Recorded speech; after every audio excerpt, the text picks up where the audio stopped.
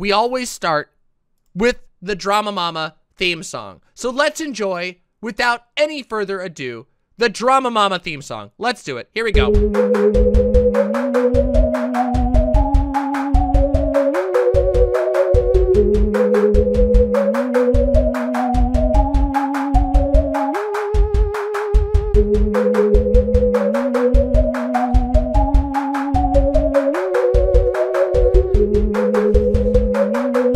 My lovely imps. Boy, oh boy.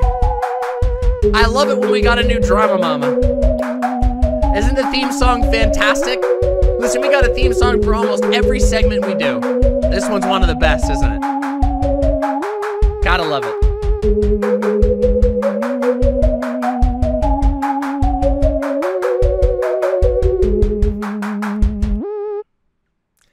Welcome, my lovely, lovely imps.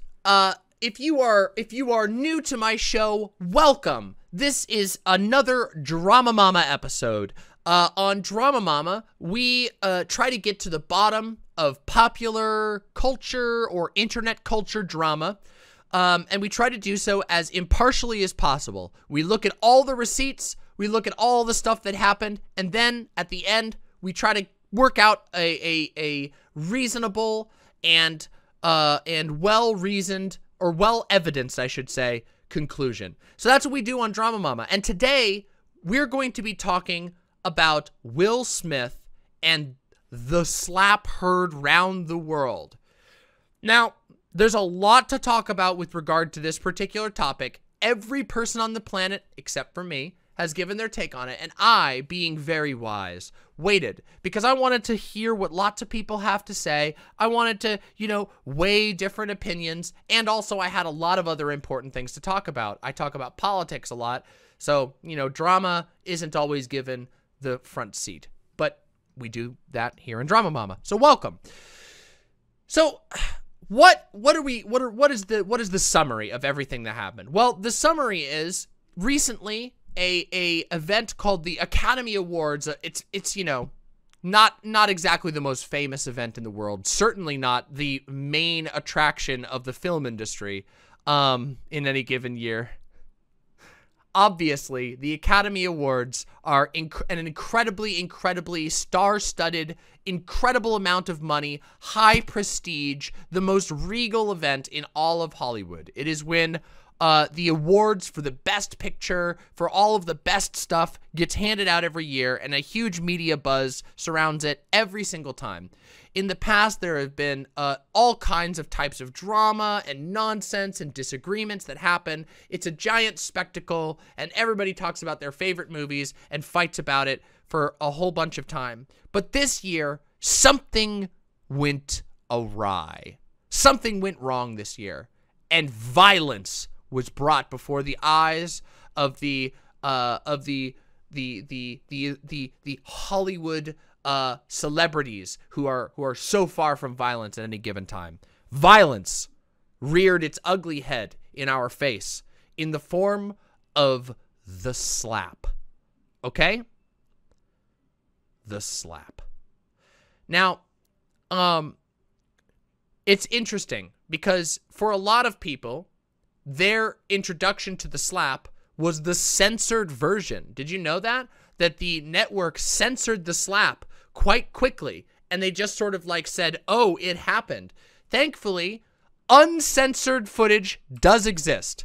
So we are going to watch this atrocious violence immediately. Okay? We have to see it. Okay? We have to watch with our own eyes. So if you are faint of heart, if you have never seen someone slap someone else in the world, close your eyes and ears now, because what you are about to see is what has been called the slap heard round the world. Okay, everybody? So be ready. Be ready. Oh, wow. Whoa. Oh. Will Smith just smacked the shit out of me. ウィル・スミスにやられました。 Thi- Name out your fucking mouth. Wow, dude. Yes. It was a G.I. Jane joke. G.I. ジェーンのジョークだったんです。I'm going to, okay? Okay. That was a greatest night in the history of television. テレビ史上最高の場面でしょうか。So we are here to give a documentary out, to give an Oscar out. So, that was it, everybody. That's what happened. You know? So, Chris Rock makes a joke about the fact that Will Smith's wife, Jada Pinkett Smith, looks like a character from the movie G.I. Jane. Now, if some of you go, what the hell does that mean? Let me show you. Okay? Look at this. I can show you. Okay? G.I. Jane, here you go, is a movie, an old movie, okay? An old Ridley Scott film about Demi Moore becoming a soldier, and she has to shave her hair at one point, okay? It's an ancient fucking meme, okay? Older movie, been around a while, okay? And for those of you who don't know, who might not be, like, into celebrity culture, this is what Jada Pinkett Smith looks like, okay? I'm going to show you a whole bunch of pictures of her, okay? As you can see, there is very little hair on her head. And so, you know, you compare that to this. Haha, get it? Pinkett. Sorry, Pinkett. I'm sorry. I keep saying Plinkett. I'm so sorry. Pinkett. I'm so sorry. That's my bad. It's because of the Red Letter Media character named Plinkett. Okay? I'm very sorry. That is just a misspeak. You might go, okay, so the joke was that Jada Pinkett Smith is bald. And also Demi Moore's character in G.I. Jane is bald. And you might go, okay, like that just kind of seems like a lazy joke. But then why would he get hit over that? So you kind of have to go like, what the hell? So why would this prompt a slap? And the answer is a little bit more complicated than you might think.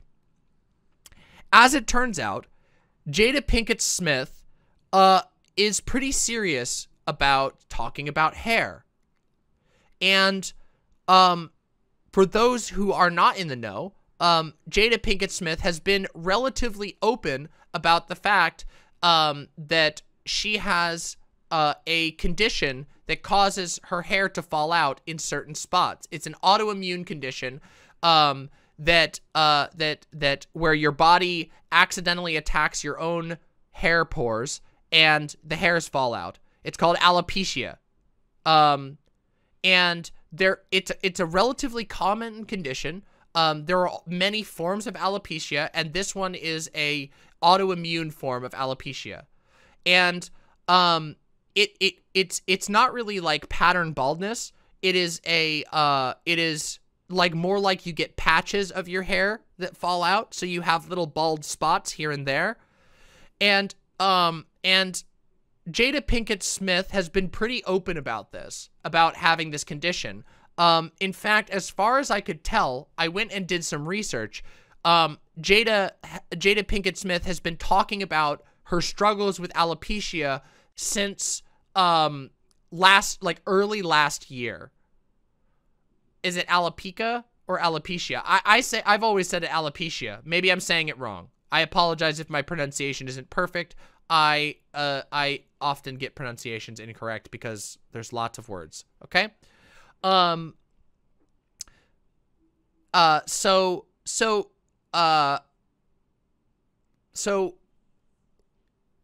there's some sensitivity on that front. Okay. Also, there is a sort of other topic that has come up in response to this, which is, well, actually, there's been a lot. In fact, let me just sort of show you something real quick. Let me just show you this real quick, because this is kind of wild. So when I was doing my research for this, take a look at this. This event happened on the 27th of March. So that was fucking 7 days ago. And the article on Wikipedia is fucking enormous. Holy fuck. 118 citations for an article that appeared 7 days ago. Okay? Just wild. Whew. So, yeah, it's a lot. And of course, there's the iconic picture. Here's the picture that was, you know, the slap heard around the world. And I'm not kidding you. I keep saying that because a lot of people are calling it that. They're literally saying it's the slap heard around the world. It's in this article that's that. Yeah, here we go. Within 3 hours, it was the video was the #1 on YouTube's trending page within 3 hours in the US, UK, and Australia, and many other countries. Many media outlets referred to the altercation as the slap heard round the world, which is wild. For those of you who don't know, the shot heard round the world is a reference to the first shot fired in the American Revolution. Okay? The shot heard round the world is the first bullet shot in the American Revolution. So, maybe a little bit of sensationalism, okay? Maybe just a little bit of sensationalism, okay?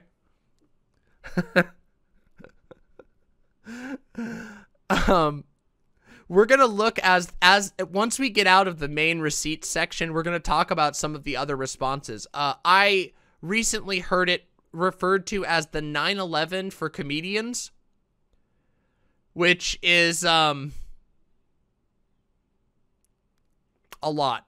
It's a lot to process.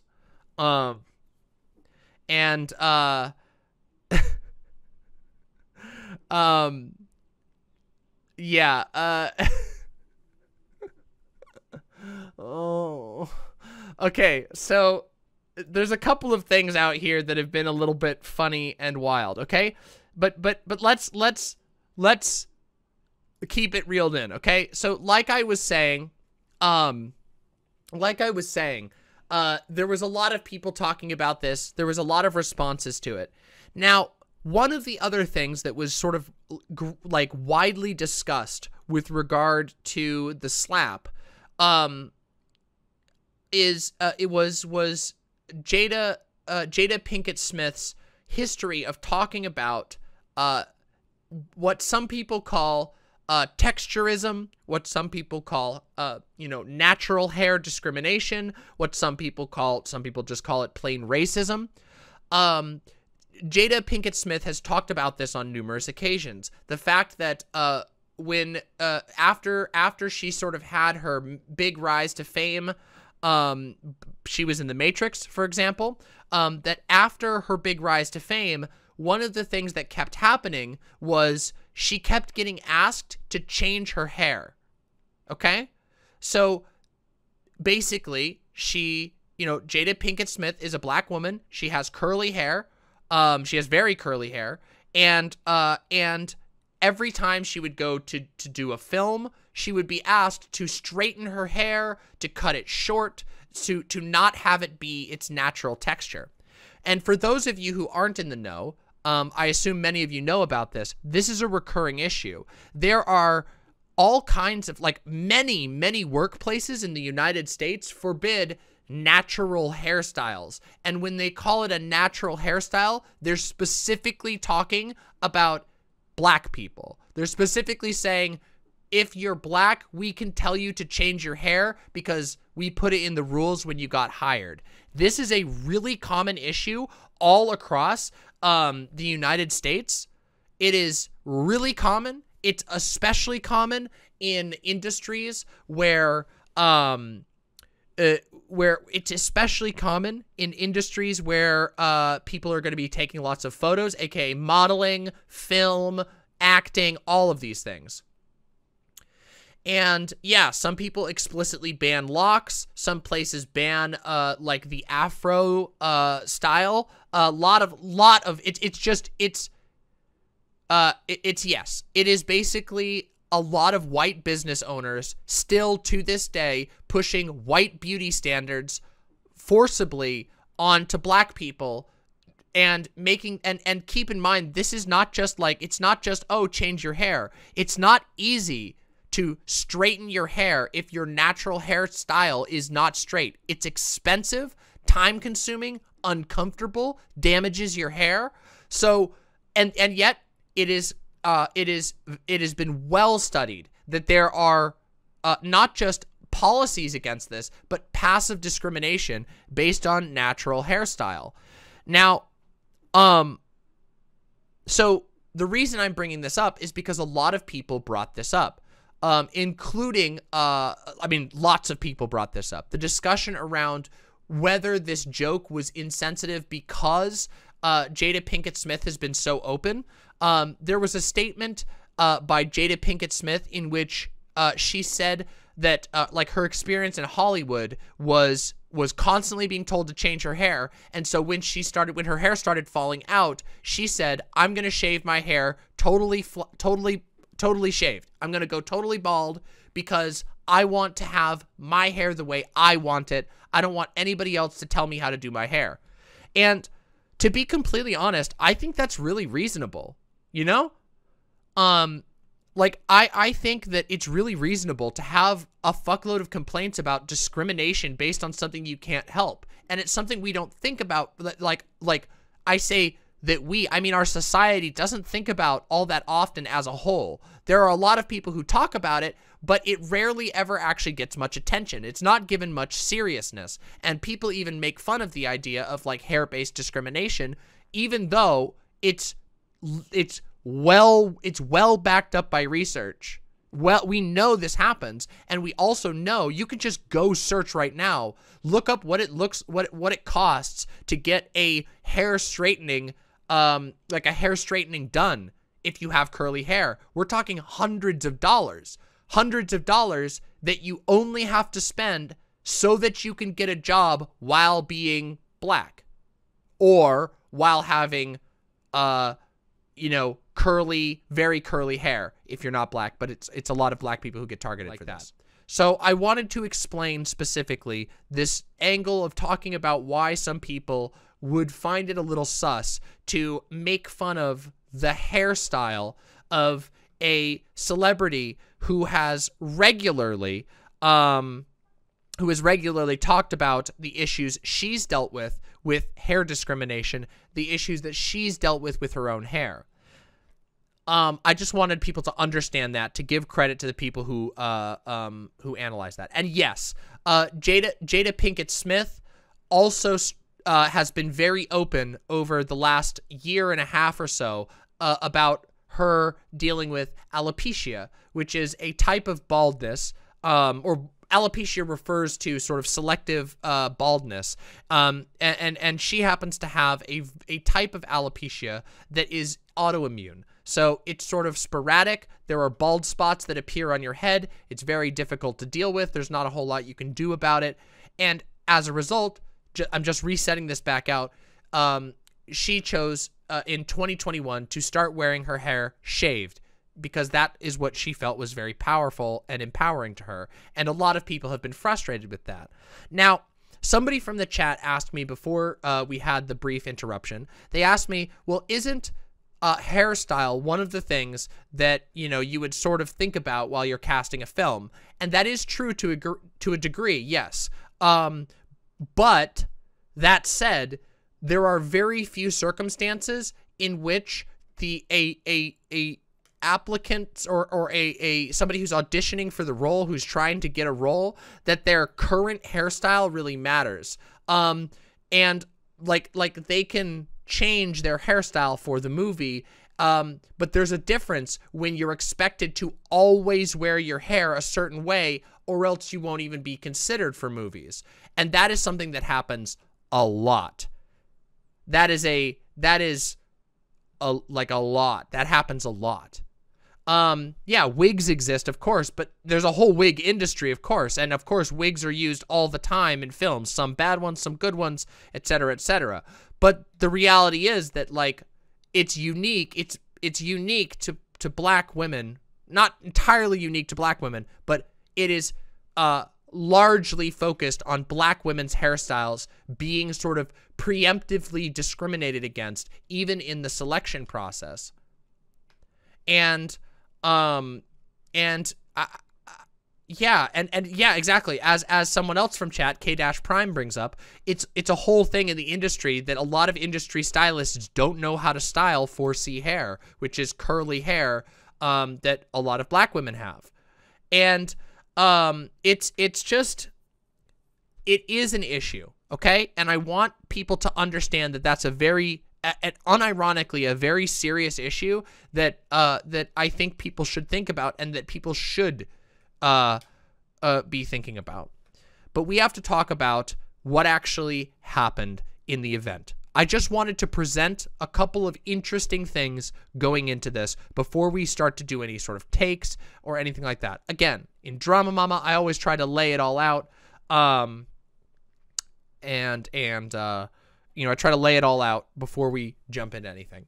Northside Star asks, I asked in good faith, mind you, I'm just not really familiar with the process of the industry. Also, could it be that the same for piercings, tattoos, and weight? It absolutely is the same for piercings, tattoos, and weight. There a lot of people who are like physically heavier get typecast just because they're a heavier person, aka they will never be given certain roles because they happen to be heavier. That is absolutely a thing that happens. But again, it's kind of another way in which we see that there's a lot of discriminatory practices in general, as opposed to like the same phenomenon. They're two different things that are fixated on. Oh, I get that. I get that. Also, he went off script with the joke. Okay, well, we're going to get into that. So, the next things I want to talk about was the sort of immediate reaction. Now, there is a sort of lot of things that happened afterwards. One of the things that made me laugh was that a lot of people were commentating on the fact that that Will Smith went on to have a very good night. So for the rest of the night at the Academy, so first of all, there was a kerfluffle as to whether or not Will Smith had been asked to leave the Oscars. And as it turns out, it appears that he was asked to leave, but that he refused to leave, and also that basically, despite the fact that he was asked to leave, they didn't want to make a scene. And when Chris Rock was asked about it, Chris Rock said he refused to file any sort of police report, which I think is really reasonable. Okay, there was a lot of people who, oddly enough, were very. I saw like comments and stuff. This is just average people, so this is not like news articles writing about this, but I saw comments of people who were angry that Chris Rock didn't file a police report, which to me seems very odd, seeing as how I don't think a police report needs to be filed for like a minor physical altercation in any case. But a lot of people were pretty mad about that. Yeah, they were mad that he didn't. It's very weird.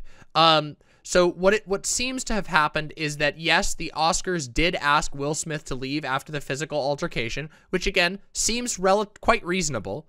Somebody hit one of your other guests physically. You getting asked to leave is pretty reasonable. But he didn't really he didn't go with it because, of course, he had other things to do that night. And he didn't want to leave the party, which, again, I find that odd. If you were offended enough, I don't know why you wouldn't just leave. But okay, that's what happened. So that was like a whole thing that people were obsessed about, which I think is meaningless, personally. I don't think it really matters whether or not he was asked to leave, whether he did. I don't think that really says anything. I don't think there's anything revealing to be held there. However, there was a lot of immediate backlash to to the event and to what it meant. And this is where things get very strange, because in the sort of aftermath of this slap, there has been an endless cycle of commentary in which I am also engaging right now, for the record. Which I am also sort of engaged in at the moment. I am doing commentary on the event. But let me just give you a quick quote, okay? I want to quote you a little bit. I want to quote you something that to me seemed a little bit interesting, and I think that this will sort of point to where the conversation around this has been, okay? Let me just read this. Okay, listen to this. This is an excerpt from the Wikipedia article, okay? And this is citing a New Yorker writer. Near 1 a.m., Will Smith was filmed dancing at the Vanity Fair after party as a DJ played Will Smith's song Gettin' Jiggy With It. Writing in the New Yorker, a fellow partygoer by the name of Michael Schulman observed, "In a Hollywood ending that seemed too dark and surreal to be true, Smith appeared to be having the time of his life." Bone-chilling.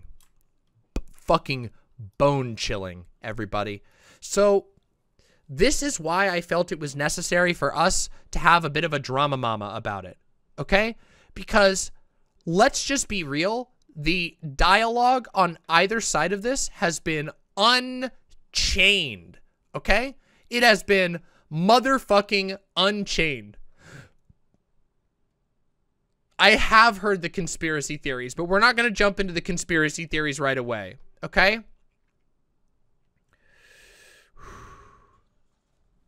Okay. So, you've seen the harrowing video, and now we need to see the response, okay? We need to talk about some of the responses, okay? I have to give a little bit of credit here, okay? Because we're going to listen. We're going to listen in and hear something that I think is like, you know, relatively interesting. And we're not going to listen to this for very long, but I have to give some credit. Chud Logic was the one who tuned me into this. And he watched this on his stream talking about this, but I thought it would be interesting for us to have a listen to from a different angle. Let's see. Let me just grab this real quick, okay? Here we go. Hey guys. So this is a little snippet from a comedy podcast that is run by David Spade and Dana Carvey. Some of you may know these guys are kind of comedians that have been around for a while, and they decided to do a little commentary on it. And I heard this through Chud Logic, again, credit where credit is due, and I wanted us all to listen to it because I think it gives an idea of how people are talking about this and something that I want to comment on as we go through this. So let's listen in and just hear for ourselves real quick, okay? This is David Spade and Dana Carvey, and before we get into Ben Stiller, we just wanted to share a few thoughts about the other night with the Will Smith Rock situation. Rock is obviously a buddy of ours. We had him on here a little bit ago, and we have a common denominator, which is being bullied growing up.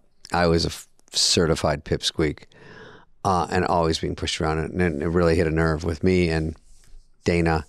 Also, and Rock had talked about it on this podcast. I could jokingly say that slap in the face was a real slap in the face for comedy, but it is true that on a serious note, this is a dangerous precedent. That was the straw that broke Will Smith's back. It couldn't have been a medium rough joke, just bad timing. It was like a Jack in the Box that you hear ding ding ding ding ding ding ding ding ding, and here's Chris Rock. So that was just the one where he decided to flip, and not sure what Will's going through. I met him, seems like a decent enough guy. Okay. I'd love to see him in a roast. I mean, listen, comedy is rough. I just did a comedy special for Netflix, and there's some stuff in there that makes me laugh. People could get offended by. It's just the way it is. I hope roasts aren't outlawed soon. Outlawed, huh? I mean, my God. I don't know. I just thought it dimmed some light on the other performers that night. You didn't really think about any other performer, anybody that won. It was just that. and they allowed him on stage again. I probably wouldn't have. Not a lot of defense of Chris right there and then at the show. Like other people are standing up and giving Will a standing ovation like nothing happened. I thought that was all very odd. And I honestly just don't think he should have been able to go get his award. I hate to say it, but there's got to be some consequence because you shouldn't be allowed to do that. Dana? Well, first of all, you know, I've seen real anger and experienced it. So the first thing I thought was I was triggered because everyone talks about triggers when I saw a very large person go full shithouse physical on a person who's not small but much smaller. And that just like, whoa, viscerally just hit me. So I saw a bully. I was just taken back to my childhood. And, you know, when I entered high school, I was 5 feet tall, 93 pounds. You know, I looked like a fetus with shoes. But my point is... Me too, dude. I'm not a psychiatrist, but I played one on TV. But this was not about Chris Rock. It was not about the joke. Something else is going on, especially the second time Will said, keep my wife's name out of your fucking mouth. The energy and rage and anger of that was so extreme. So I don't really know, but mental health is a thing that I would just say needs help. Secondarily, where was security? Could anyone else have gotten away with that? It was very awkward. And then to give him a standing ovation, he had 45 minutes to kind of pull it together. He had Denzel Washington talking to him, other really smart people, Bradley Cooper, but he couldn't pull it together to apologize. Instead, sort of doubled down. I protect women. So the word protect was heavy in there. Yeah, I'm protecting. And then the next morning, he got that ring, ring. Hi, this is your publicist, Brian, and maybe we should talk, you know, because then there was the apology. So I just looked at it as a bully. It triggered me, and I think it was kind of horrific and just felt bad. Chris is our friend and our colleague, and I don't want to see anybody slap like that at any time, on television especially or anywhere. David? Yeah, it's funny, you know, Dana, when you get older, like us, we when we were bullied, and I know Rock was bullied as a kid, a little skinny kid, and he said it really stuck with him, and it does. It's the root of a lot of things. I you know, get me mad. I have a short temper, and any bullying in a car cutting me off, or a guy, if I'm on a date, coming up to me and looking at me and going, okay, I could take this guy, and so I'll hit on this girl right in front of him. Those little forms of it are there all the time. Yeah. So when I saw that obvious just walk up, hit him, and walk away, and almost like laughing, like, fuck you, what are you going to do about it? It made me spin out like, oh my God. So it bothered me all night. I thought Chris was pretty cool about it, of course. But what do? Your mind's spinning. I'm on live TV, a billion people. What's happening? You know, what do I go down? Do I hit him back? I couldn't even read the prompter after that. I'd probably be going, I got to get out of here. This is Chris handled it perfectly. And well, I give him a lot of credit for keeping it together after something like that, you know? I actually thought Will Smith would walk up if he was staying. And he's joking around, laughing, which was sort of more crazy in my head, or more, that's not a good word, but it was just more unusual. And then when he got his award, I would have said, what the fuck was I doing with Chris Rock? That was nuts. Sorry. Yeah, I thought that for sure. The jokes got to me.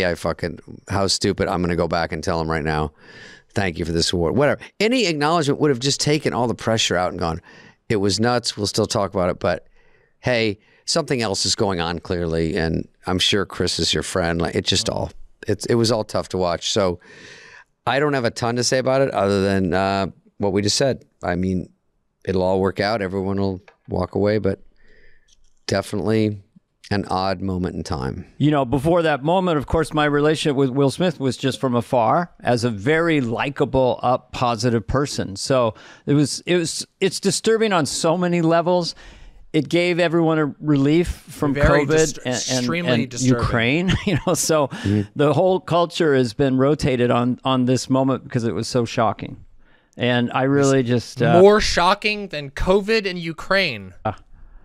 I don't know. It's still going on. I am extremely disturbed. I am very what? Am I not disturbing enough for the disturbing club? Hasn't spoken at this hour. Yeah.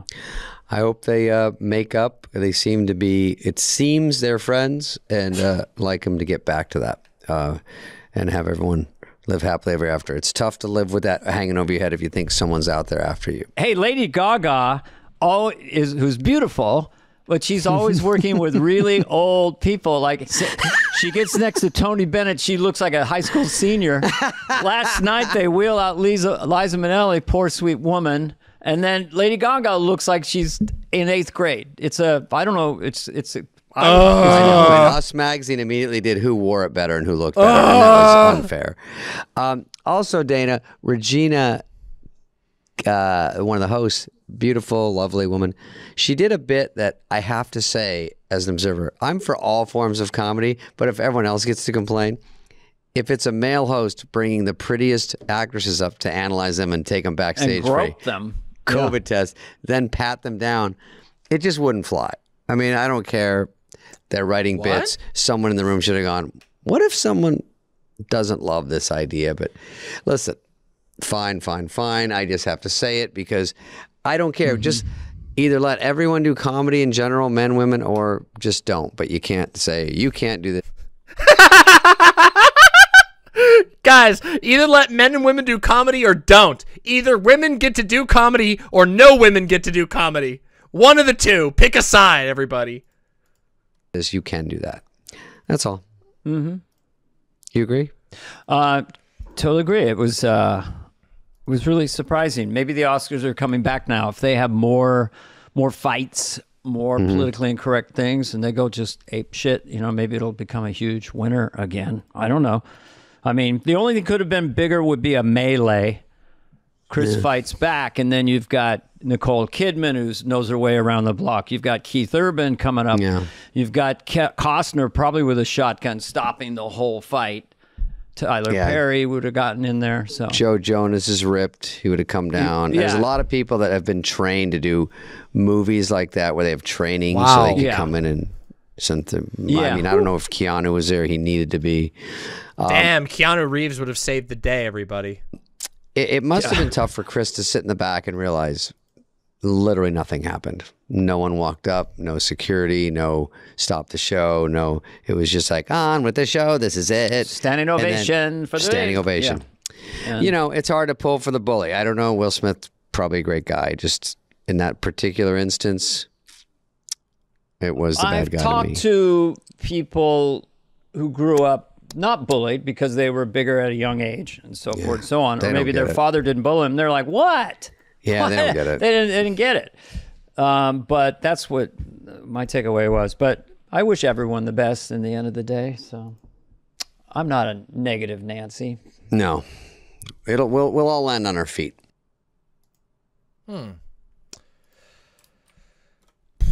So it's been interesting and odd, okay?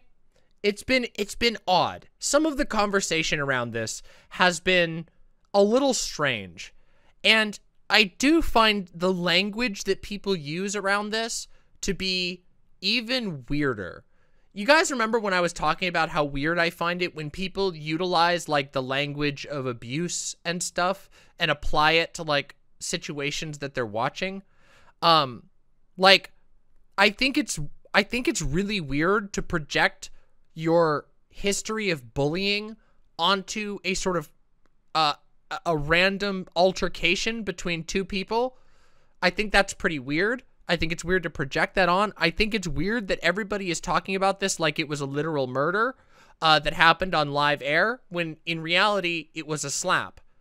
I find that odd, even though I think I can understand, and I'm going to talk about this, where a lot of people are coming from with regard to being anti-slap. It's just, I think it's important for us to realize like how the conversation is going about this. And of course, when you take to websites like Twitter and stuff like that, you start to see a lot of ferocity in the comments. And,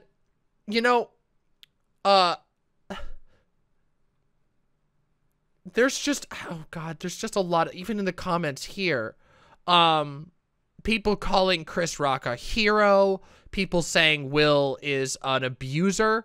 I've heard people sort of, I've heard people like speculate that Will Smith is an abuser or being abused. I've heard both things totally speculated just off the cuff because of a hit. But we're going to get to all of that in full. Next, I want to continue along the timeline, and I want to talk about the response that happened, between the Academy and Will Smith. So first off, before anybody like formally publicly responded to it, Jada Pinkett Smith posted this the like night after the event. So this is something interesting. So this was the night after the event. Jada posted on Instagram, "This is a season for healing and I'm here for it." Now, with 273,000 likes, you might sort of realize that a lot of people got irked, maybe is the best way of putting it. A lot of people got irked by this. And again, I'm going to start with this by saying that, like, the reaction has been odd. Posting this on Instagram and having this make the news. Unironically, if I search right now, time for healing, Jada Smith, there will be like hundreds of articles about this. Look, I can show you. Jada Smith says it's time for healing. Jada Smith says it's a season for healing. Reuters, Daily Record, Jada Pinkett Smith says it's a time for healing, a season of healing. It's time for healing, healing. Everybody fixating on this random, probably scheduled post. I can't help but feel like that post may have been scheduled and just went live. Every news network was talking about this, and we saw some of the reactions the other day when I was reacting to conservatives. People who were like, "Yeah, Jada is manipulating. You can see that, you know, she thinks that what was done was correct." Just blatantly psychologizing off of a random post like this. What I'm saying is that immediately after this issue happened, seemingly every person on the entire planet was projecting their own personal traumas and fear onto this issue that happened. And it is really weird, okay? So there is just, I mean, the responses are wild. I could go and look at this. I mean, we watched this the other day. Let me give you another example of what I'm talking about. We watched some of the just sort of everyday people responses. Just the other day on this stream, we watched like a Christian response to this. And I want to just pop in for a second so you can hear the sort of level of shit that's being talked about, okay? Let me see if I can, it's this guy right here. Hold on, let's take a look at it. Let me see if I can grab this guy's video. Here we go. This is the video we watched. I want us to review it again because it was so telling.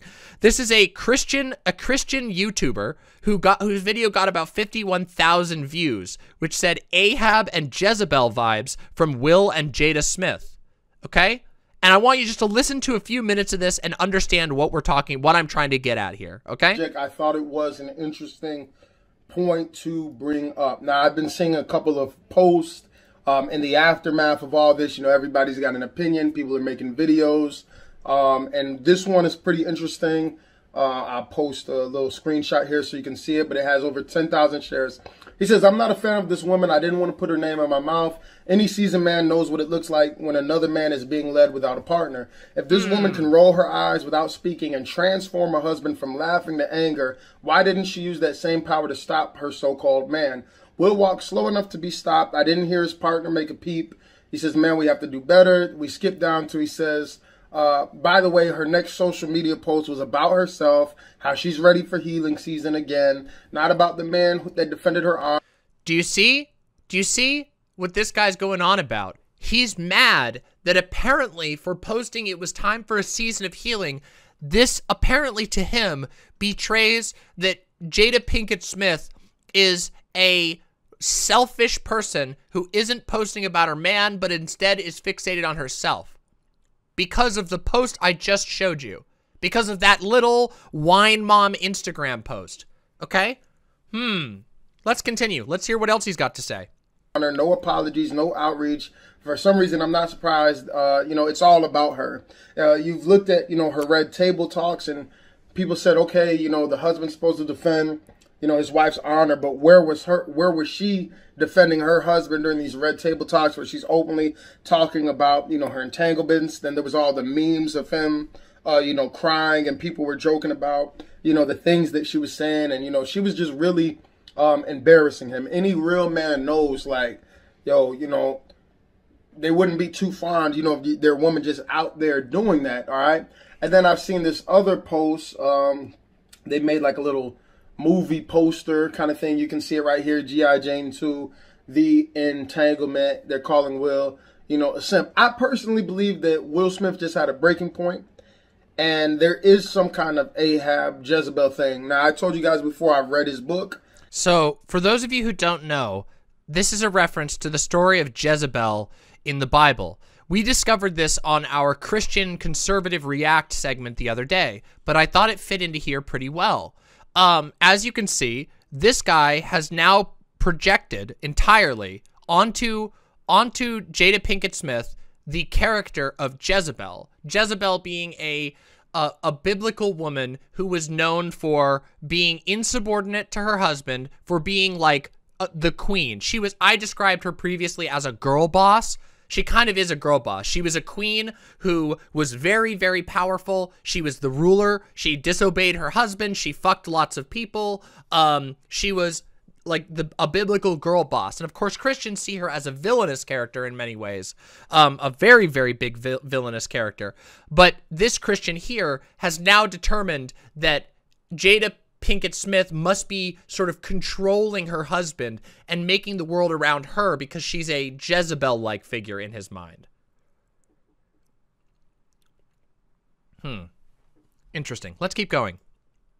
At the end of his book, he clearly was into witchcraft. There's no doubt about it. He's like sitting in a hut. They give him some kind of drug. He's opening himself, to all kinds of these spirits. And he talks about in the book, the stuff that was going on with his wife, the separation, the ups and downs. And anybody that's been looking over the last 2 years, he's been the butt of a lot of jokes just because of the things that she's been saying, the things that she's been doing. And we all know that if the shoe was on the other foot, right, Will Smith would be getting attacked. But a lot of women were like, do we know that? Like, what do you mean? Would you would be attacking Will Smith? Maybe. I don't know that you can say this. Like, what do you mean the shoe is on the other foot? Like, you're just speculating wildly on this woman's life and projecting biblical morality onto it. So we're not going to watch any more of this guy because he's more or less given us his take. He does go on to talk about, hitting kids and teaching them not to misbehave and things like that, which is very, very weird. But that's not really important to what we're talking about today. What I'm trying to show you is that in the response to this, there's been a weird amount of fixation on psychoanalyzing Jada.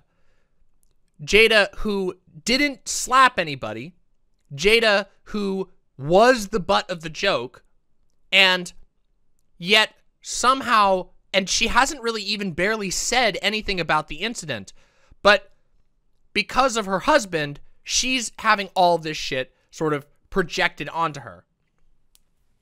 It's very, very odd. Now, of course, there's plenty of psychoanalyzing being done on Will Smith and Chris Rock as well, which is also there. But keep in mind that Will Smith and Chris Rock were the people involved.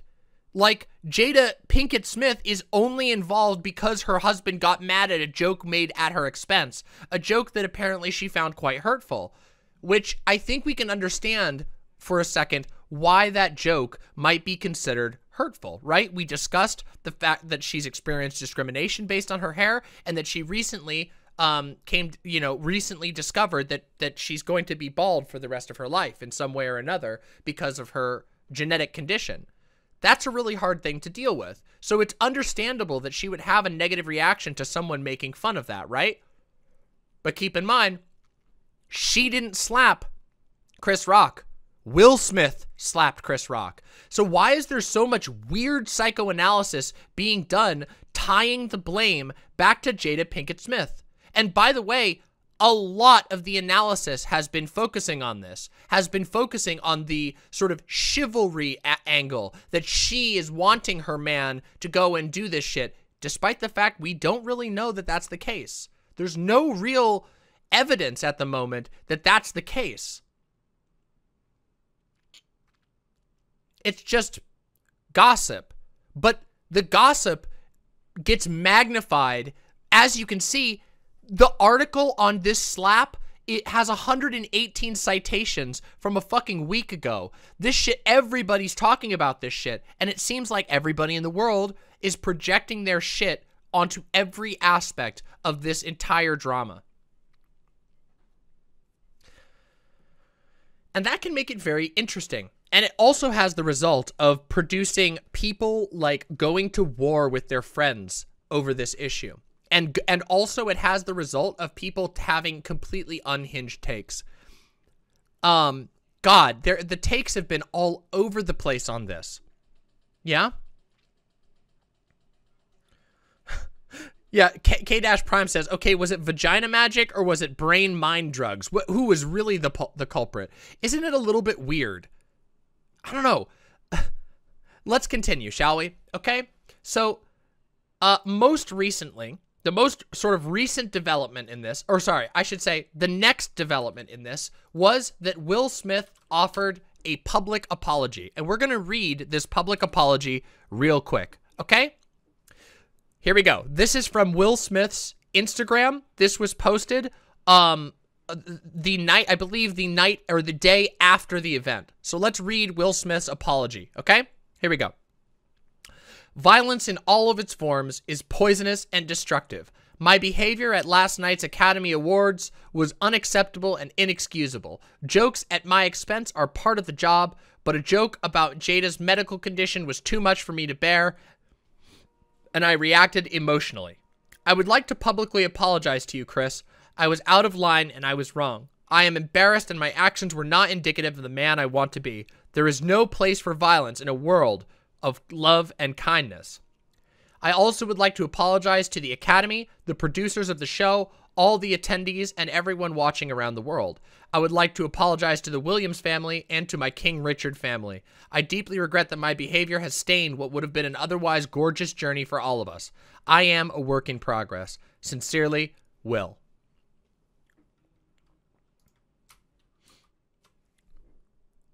No article read mentioned the apology. Now, I don't want to say there's a reason for that, but there is a reason for that, which is to say that an apology does not get very good, does not tend to get very good reviews, okay? There's apologies are boring, quote unquote, okay? They're boring, all right? People don't like that. They want to see the blood. They want to see the fighting, you see? So when the apology actually happens, people just continue to talk about their weird projections.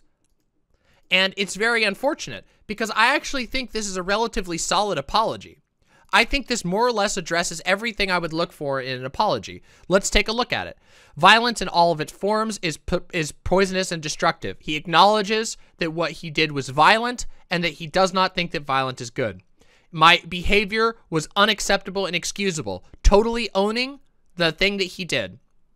He explains that he reacted emotionally, and then he offers a direct apology to Chris.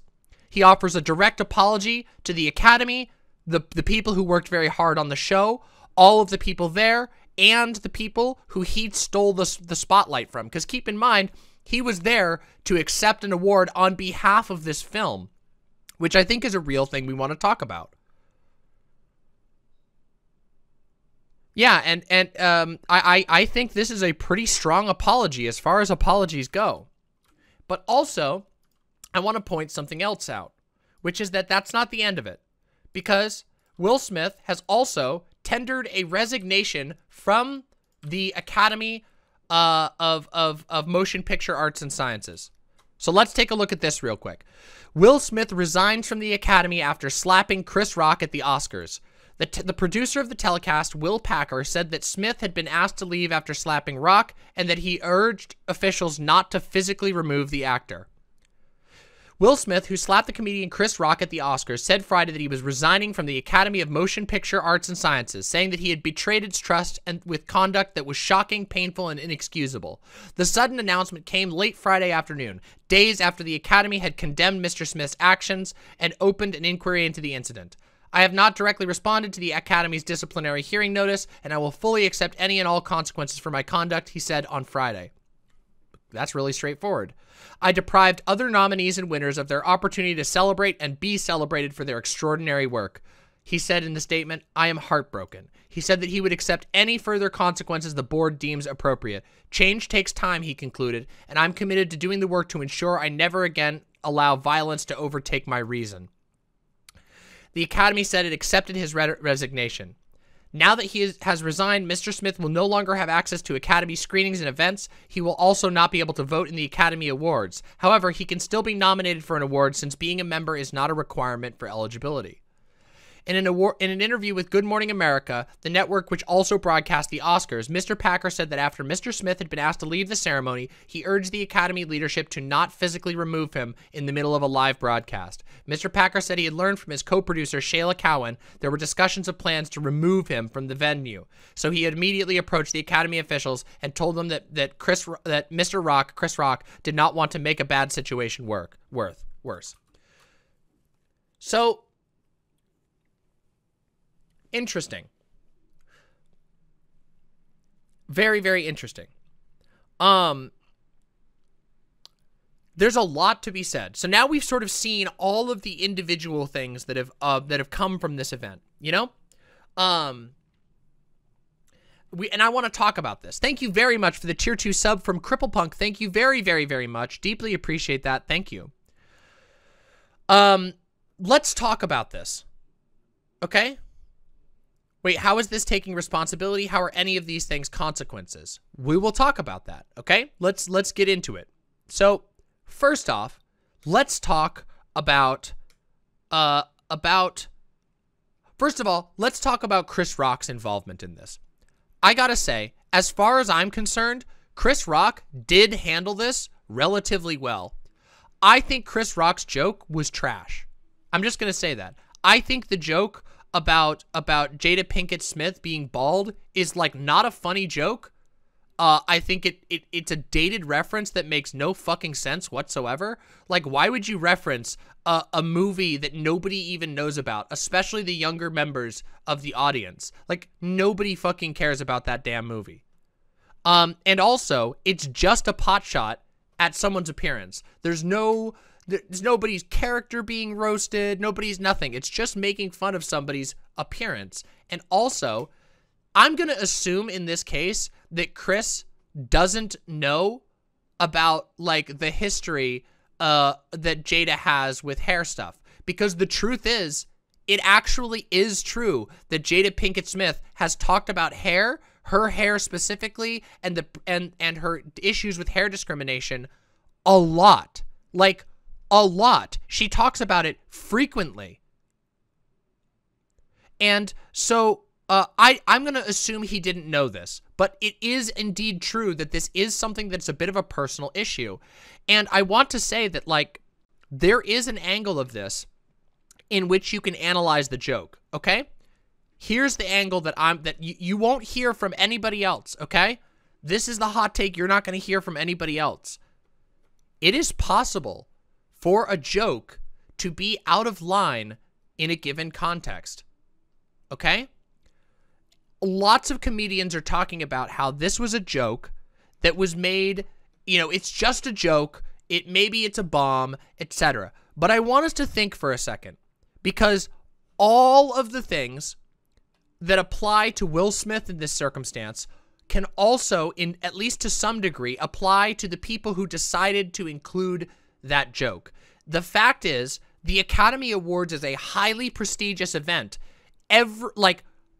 Every news source in the entire world covers the Academy Awards because it is largely considered to be the most popular and important awards event of the year when it comes to films. There are a lot of eyes on the people involved with that. So the choice to deliver a joke like that specifically at someone's expense is pretty wild. And also, it's very odd that Chris Rock chose to roast Jada and not Will Smith, even though it was Will Smith who was the one who was making the movie and therefore I would be receiving the award and therefore should ideally be the target of a roast. It is weird. It is kind of uncomfortable and also seems a little bit out of line that both the Academy and Chris Rock would be okay with targeting Jada Pinkett Smith, who was not there, who was there as like a guest of her husband who was there to receive an award. Yeah, imagine inviting a guy to give him an award and then having a joke that insults his wife. And also, let's think about another angle of this, because again, I want to be as charitable as possible, okay? To both sides, to all of the sides involved in this. The movie that Will Smith was there for was a movie celebrating the triumph of black women. And Chris Rock chose to make a joke not at the expense of the creator of that movie, not at the expense of the movie itself, but at the expense of the black woman wife of the guy who made a movie celebrating overcoming hardship of black women. So, doesn't that, I mean, come on, like, you got to be able to understand at least where people are coming from in being offended by that joke, right? Like, I agree that a slap is not the right response for that. And we're going to talk about that to a great extent because I want to get into the actual details of that. But like, doesn't it feel like kind of fucked up that like, that prior to this slapping incident, that like the entire Academy was just sort of okay at what is basically somebody's family member being roasted instead of the person who's there? Like, I just think that's pretty cruel and rude. And I can recognize why that would make somebody emotional. Even though I don't think that it justifies it. I will be talking about patriarchy and toxic masculinity, absolutely. But I think I can understand why a lot of people were bothered by that joke, and also why a lot of people considered it a sort of like more directed slight. Does that make sense? And it's because it's a confluence of factors. It's not just one thing, it's many things. It's the fact that Chris Rock chose to target somebody who wasn't there to accept an award, that Chris chose to target something that person who wasn't there to collect the award, that sort of, I guess we could call them an innocent comedy bystander, okay? He targeted an innocent bystander, and he targeted them on a medical issue that they have been very open about. So like, Jada goes out of her way to be open about a embarrassing medical issue. Going bald is very difficult. Going bald is difficult for men, it's difficult for women, it's difficult for non-binary people. Losing your hair is very hard for people, especially people whose entire job is to look good on screen and look and act well and be visually viewed frequently. So that's a hard thing to deal with. And I think that we can understand why that would really bother some people. I hope we can at least understand why it would bother some people. Because guys, just so you're aware, I don't want to make this like personal and I don't want to do the projection thing, but as somebody who's had a very minor amount of fame, internet fame, everyone talks about your fucking looks constantly. Oh my God. Okay? People talk about my appearance uninvited on my videos constantly. If you look in my comments, all it will be is people saying that I'm fat, that I look like a man or whatever. It's really ridiculous. So like, without like falling into the trap of projecting, basically every person who steps into the public light and puts themselves on a camera, basically every single person like that has to deal with this type of shit. And it is really hard. So I actually kind of understand where the emotional intensity can come from being at the most watched event in the entire world, or not the most watched event, but one of the most watched events, one of the supposedly most prestigious events in the world, and you're there, and the jackass comedian they hired makes fun of your wife for being bald, something she's talked about publicly a lot of times. I can kind of understand where a lot of intensity would come from on that. Does that make sense? So, let's move on to the next part of things. The slap itself.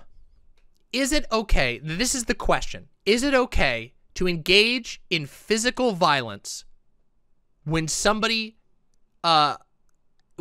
uses words against you? That is the fundamental question that everybody is talking about, okay?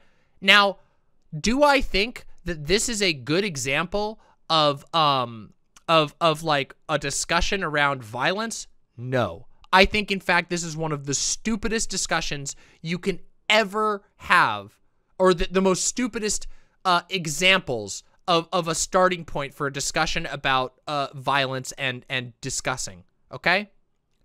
And I think that it's important that we step through this, even if a lot of people feel like they've already come to their minds. So let's talk about this. First off, are there words that can justify a physically violent response? I think that's a very difficult question to answer. Let me give you a couple examples. What if somebody is standing on the corner? Okay, we're going to just do a couple of little hypotheticals. The first one, what if somebody in your big city is standing on the corner of the road and they are handing out manuals in which they say, okay, we believe that all people of a certain type should be eliminated. Basically, you have genocidal people in your town advocating actively for people to participate in eliminating another type of person.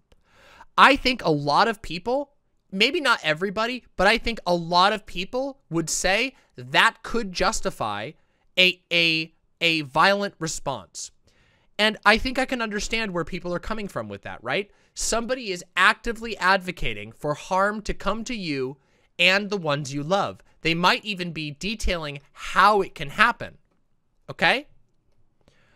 I don't even know if it matters if they have quote-unquote real power. I think that you can say I think it is relatively reasonable to understand how someone could come to the conclusion that like somebody who's advocating for the death of yourself and others, who's advocating to change the system in such a way that you would die, I think that it can be justifiable to respond to that type of person somewhat violently. This is the punching Nazis thing.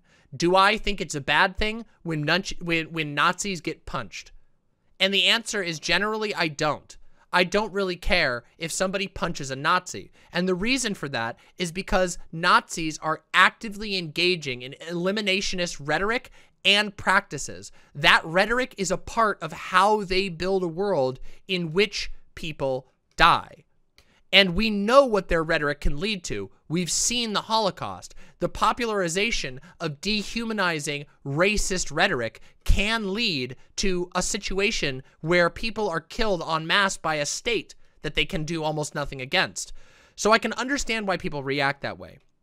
That's a pretty clear-cut situation. So let's step a little bit more messy.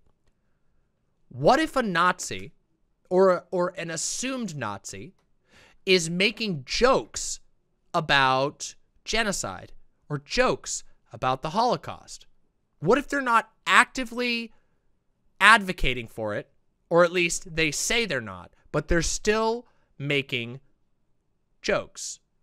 They're making jokes about doing it. They're making jokes together with other people. They're soft advocating for these things, even if they're just joking. That becomes a lot harder, right? It gets a lot harder to be able to say, you know, well, is this really a joke? Is somebody just using quote unquote comedy and joking and irony as a shield?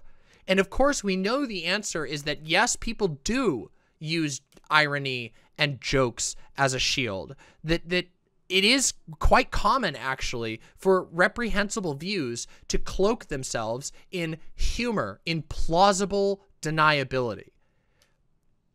But does that mean that you can hit somebody or do physical violence to somebody because they made an off-color joke?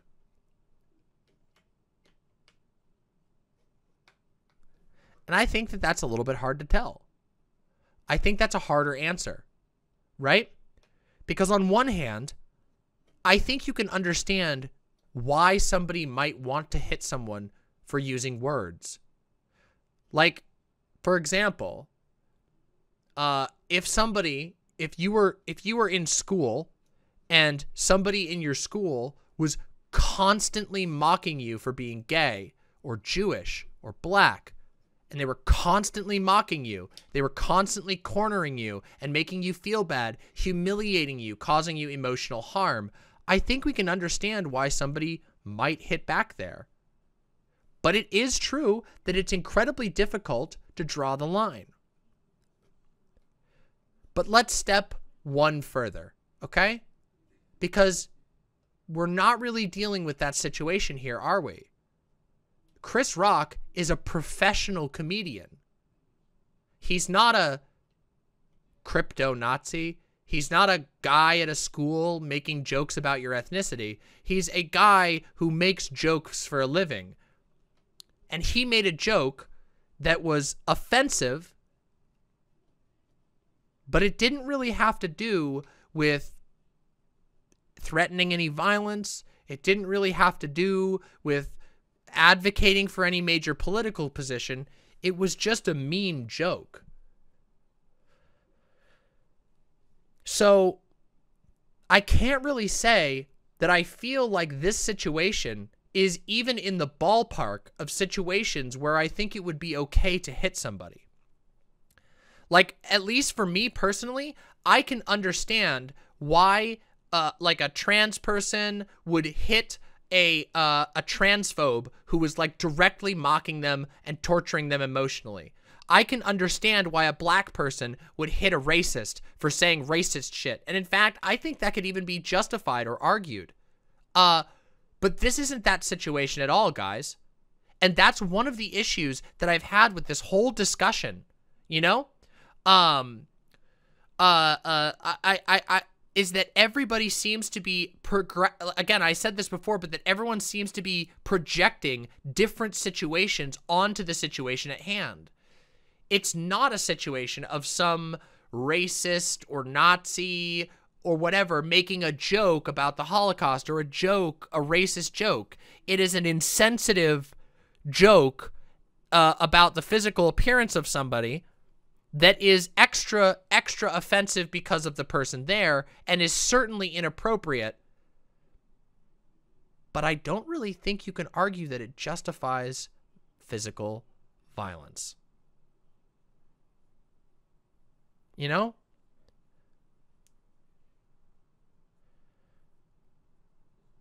I am not a pacifist, by the way. I don't believe in a pacifistic lifestyle. I think that there are times in life where violence is justified. I think we see violence in our lives all the time. But also, guys, this is a rich people dinner.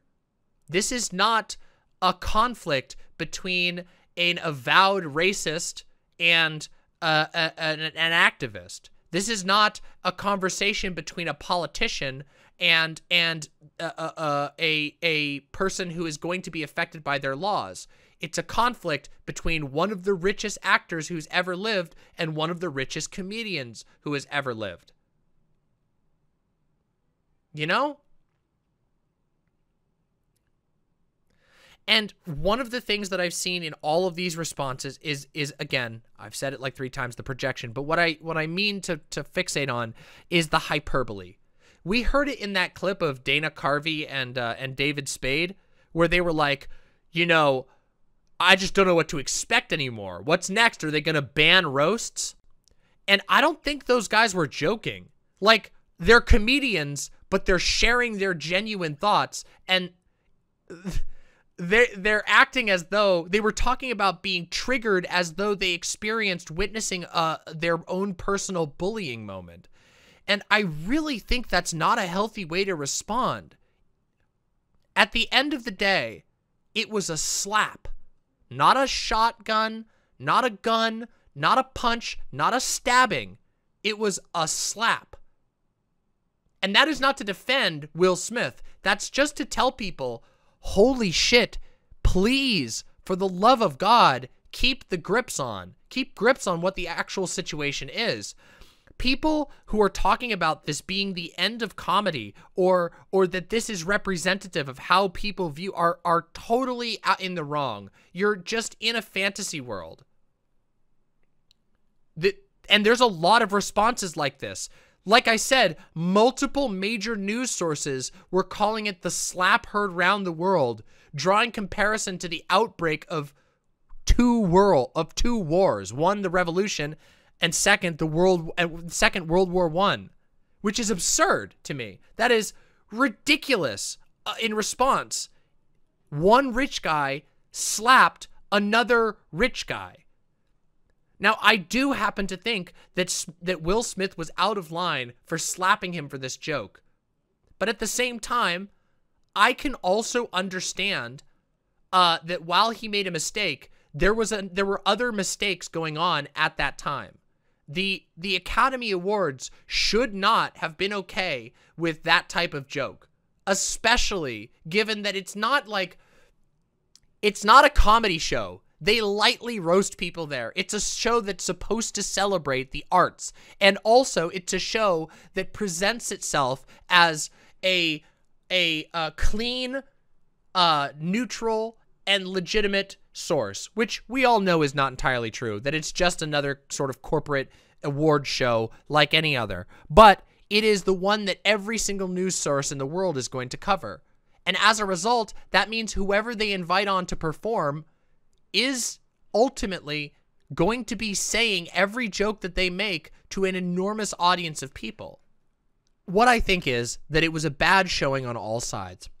However, I must say, I think that as far as this all goes, Will Smith and Chris Rock handled the aftermath quite well. And I mean that. The fact that Chris Rock, like, first of all, just sort of steadied himself and continued the show does speak well to his ability to keep his head cool. That's a pretty impressive thing to do. And also, I think that it's not just respectful but rational that he would not want them to physically remove Will Smith. And as we read in this article, Chris Rock specifically said, I don't want to like have him physically removed. And Will Smith's response is good. He offered a direct apology for something that was wrong to do. And for the record, I do think it was wrong for him to slap Chris Rock. I don't think it's the end of comedy. I don't think that it's representative of the worst violence in the world, but I do think that it was not a good move for him in any way. It wasn't fair to Chris. Even though Chris made a mean joke, I don't think that he did anything worthy of getting hit over by another person, let alone getting hit in the face on a stage in front of the entire world. That is a very, very severe thing visually to do in response to a joke, even if that joke is bad. But there is one more thing we have to talk about in this circumstance before we get to our final takeaway, which is inevitably toxic masculinity. And I think there's something to be talked about here. I think there is something to be talked about here because we still do have a culture that encourages all kinds of terrible behavior between men over women. Okay? Oh yeah, here's a great example, by the way. Just so you know, here's a great example of the type of misogyny I was talking about. Here's the verified bread tuber, Peter Coffin. So what the world just learned is that Jada is an abusive partner.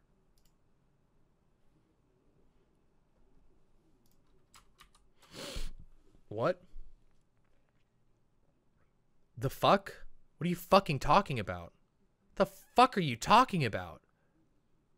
How do you come to that conclusion? How the fuck do you come to the conclusion that Jada is abusive when you see Will Smith slap Chris Rock? Just stupid. But again, it's weird how that's the takeaway that a lot of people had. A lot of people immediately jumped to Jada. And I have to talk about that because we were just about to talk about toxic masculinity, okay? Toxic masculinity is not the only form of toxic gender role or gender,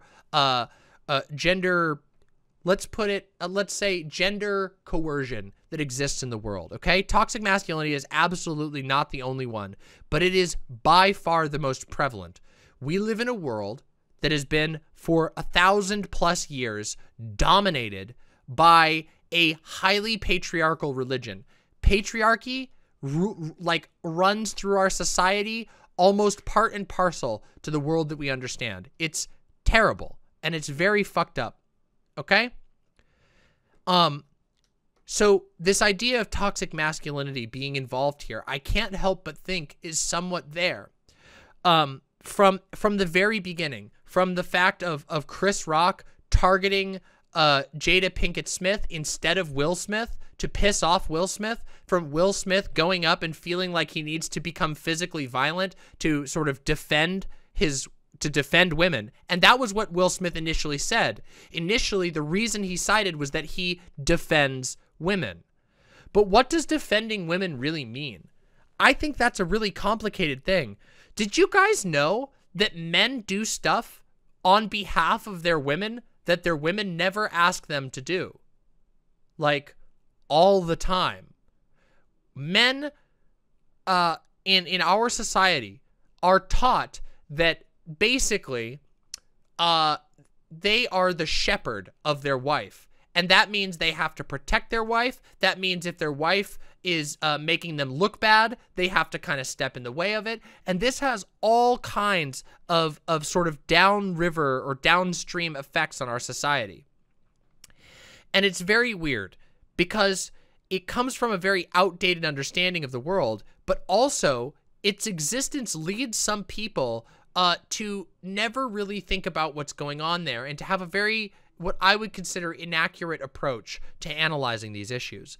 Because a lot of men think that if a guy, again, this is really hard to explain. A lot of men think that other men are doing the bidding of their wives when they get into fights with men. It's so messed up. It's such an unwell approach to the world. But I bet a lot of you know this is true. I bet a lot of the men in my audience know this and have experienced this for themselves. That you've encountered men basically accusing other men of doing things because because their wife is making them. There's even jokes about people being whipped. There's jokes about, like, it's all over the place. Being whipped, having the old ball and chain. All of this stuff still tangles together, and it's absolutely present here. And the fact that Will Smith's response to immediately being criticized about this was to say, I'm doing it to defend women. And then a lot of men go, see, Jada made him do it. That is a very fucked up way of approaching things. And that way of approaching things permeates the way we talk about gender issues in our society, permeates the ways in which we talk about conflicts between men and women in our society, and conflicts between men and men, and conflicts between women and women. our society is distorted by these toxically masculine interpretations of quote-unquote chivalry that say that men need to do things at all times on behalf of and often without consulting their wife. And when men do stuff, their wives get blamed for it. And I find that a very odd thing. And I can't help but think that there was a lot of toxic masculinity on display here. The idea that, like, Chris Rock thought it was okay to write a joke that insults Will Smith by insulting his wife is a thing that people do. People target people's wives. Like, dudes will target other dudes' wives as a way of pissing them off. And I think that's a bad thing to do. And then, of course, this prompted the response of people being toxic directly to Jada, even though it was Will who did the slap. And even afterwards, by the way, the really messed up thing is that now that Will Smith has apologized and left the Academy, there are a bunch of people who still blame Jada, even though Jada Pinkett Smith didn't do any of the things involved here. There are going to be thousands and millions of people just because of cultural prejudice, unchallenged cultural prejudice, who continue to blame Jada for this, even though she wasn't even like physically involved. Yeah, people are looking for Jada to apologize, but what the fuck did she do?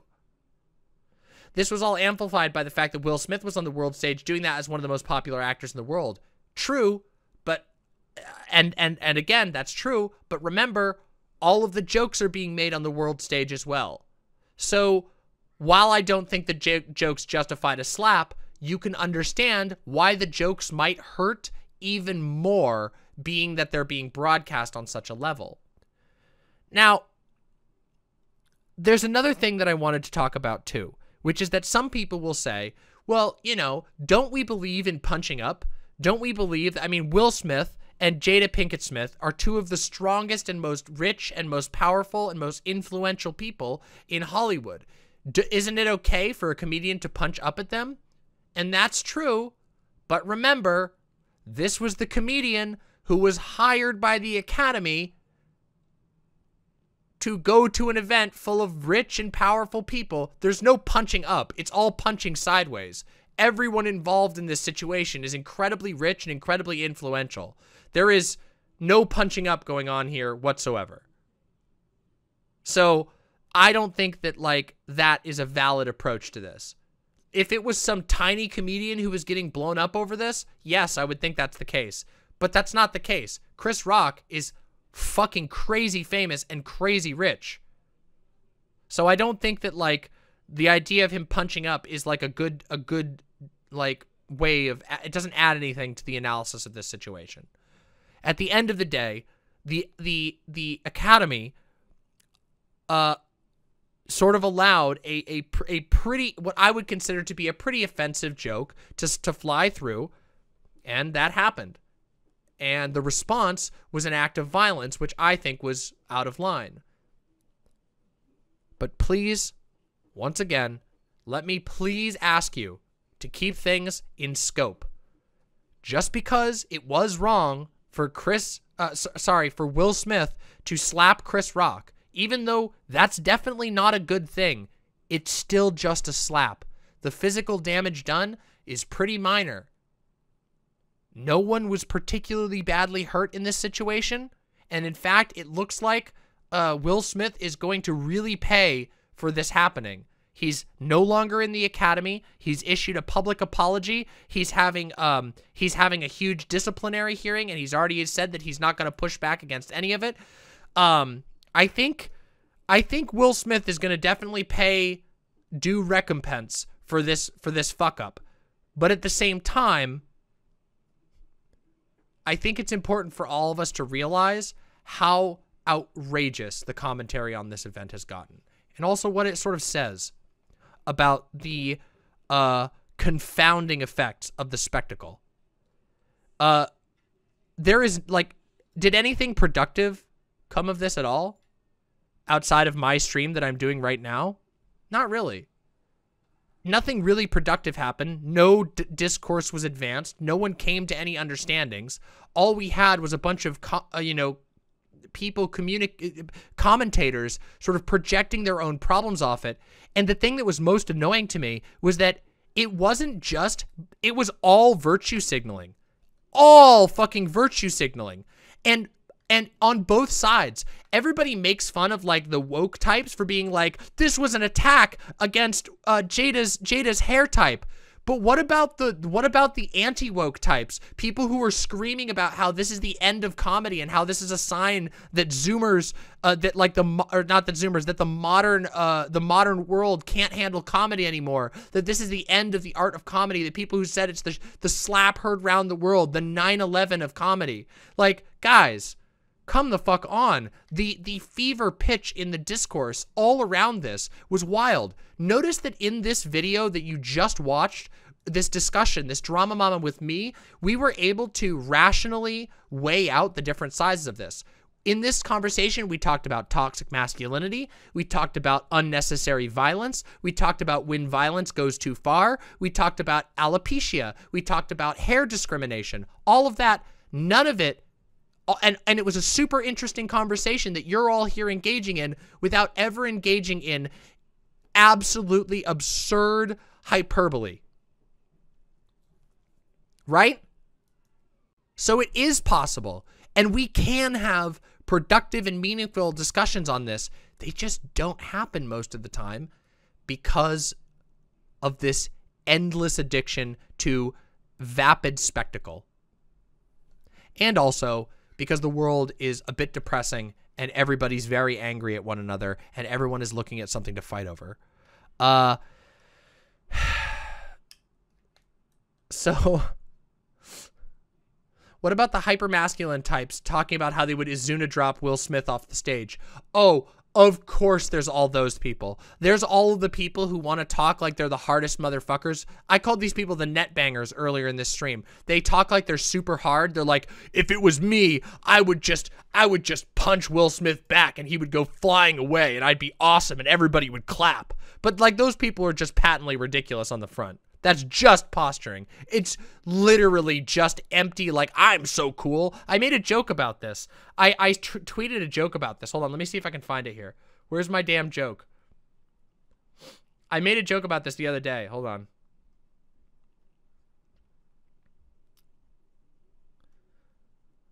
Here we go. This was the joke I made about this on the day that it happened. If I was Will Smith, I simply would have slapped him harder. And if I was Chris Rock, I would have simply dodged that weak-ass slap. This is why I've never been given an Academy Award. I'd be too powerful. God would fear for his life, and the Academy is in cahoots with God to keep me out of heaven. This is why I made this tweet, because people were being so ridiculous about the fucking slap. And that's been my takeaway. So, by the way, we're moving into the position where there's no more like we're out of the main Drama Mama segment and now we're just purely into my opinions, which is my final opinion on this is holy fucking shit. Relax.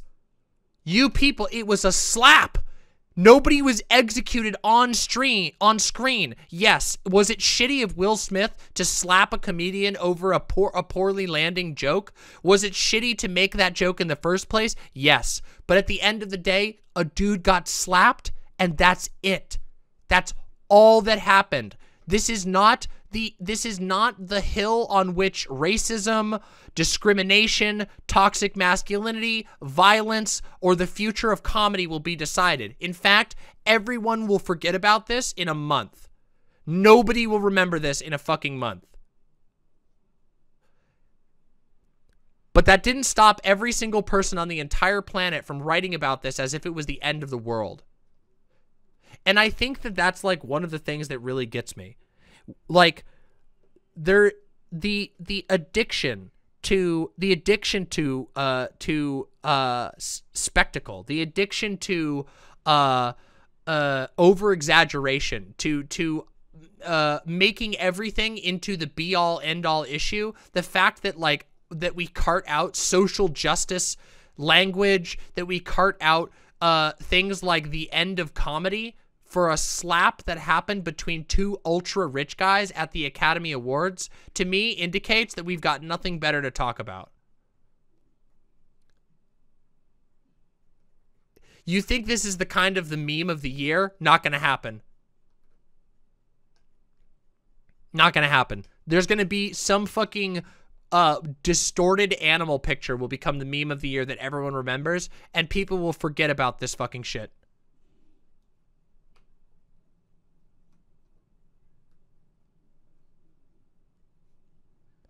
Yeah. Doge 2. Yeah, Doge 2 will arrive.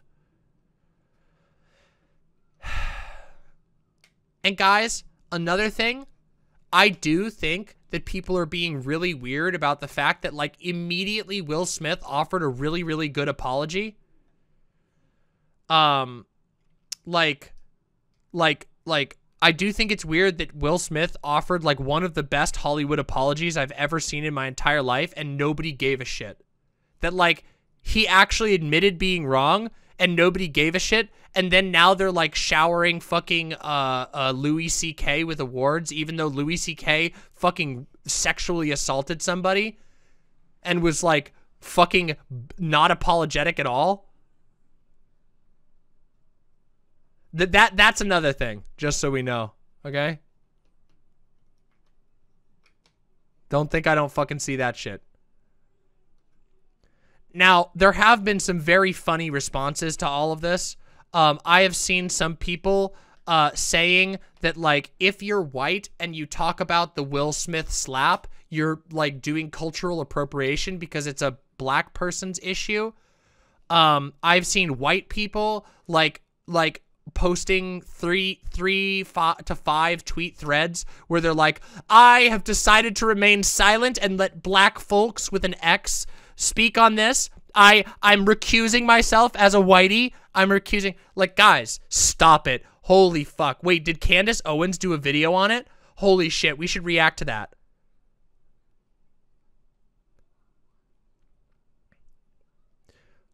It is the most embarrassing thing in the world when a bunch of people try to, like, virtue signal by being like, listen up, white folks. I'm taking the lead. I'm being the exemplar white by loudly announcing that I won't have an opinion on this. Come on. Come on. Just shut the fuck up. Either have an opinion or fucking don't and move on. Don't do this fucking thing where every single pop culture event has to be a personal crucifixion about whether or not you can talk about it or not. Yeah, I didn't just watch the slap. I sat my white ass down and listened to the slap. Oh, it's so painful. Holy fuck, it's so painful. Grime Dango says, guys, at least 20% of the celebrities that were there were high on drugs you haven't even heard of. Literally true! These people live lives you can't even imagine. This is the equivalent of, like, you know what this is the equivalent of? This is the equivalent of fixating on, like, royal court drama. It's like, did you hear what Tyrion Lannister said about Cersei at the King's Feast? Did you hear what Ned Stark said to Catelyn Stark in the corner of the King's bathroom? It's literally a bunch of unfathomably rich people who are fainting and bending over themselves backwards to tell you that you need to care about one of them slapping another one. 2 rich guys, fucking probably stoned out of their goddamn minds, go and fucking get in a slap fight, and the entire world has to listen to it.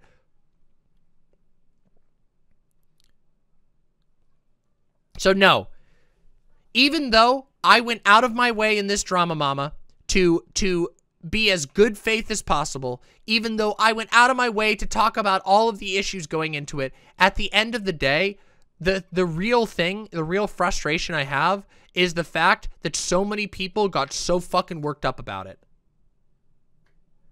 Why do I have to have it? Why am I having... I don't have to, obviously. I'm doing it because everybody else is talking about it as well, and I feel like my opinion is better. But the truth is, how the fuck did we get here? I'm a week late. There was... half of the internet's content has been around moral issues over the slap. Not haha, the slap happened. Wow, Chris Rock's an asshole. Wow, Will Smith's an asshole. Whatever. It's instead, oh my God, can you believe that X person that I know of supported Will Smith? Can you believe that? Can you believe it? We must, oh my God. And then on the other side, it's like, can you believe they're going to ban roasts forever? This was comedy's 9/11. What if Chris Rock had died from that slap? What if that slap had blown his head up? The slap, but with ragdoll physics? Is this for real? Oh my God. Somebody made a fucking edit with ragdoll physics. Let's see. Oh, Richard.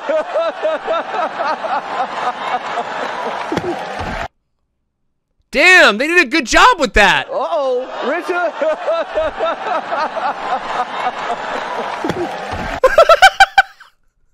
They did a good job. That's well edited. Damn. That's really well done. Oh, that's so sick. Whew. Damn, there's a lot of edits of this. That's wild. Doesn't it feel like when an event like this happens, doesn't it kind of feel like the internet rolls back in time and you get a bunch of just like edit memes that are just funny edits? This is often T. This is often T did an animation. Let's see. Oh, Richard. Keep my wife's name out your fucking mouth! Okay, to be fair, that is how people are acting. That is kind of how people are acting about it. Have I ever played Kingdom Hearts? Of course I've played Kingdom Hearts. Can we get another Kingdom Hearts meme in here? G.I. Jane 2, can't wait to see it. That was a nice one. Oh, wow.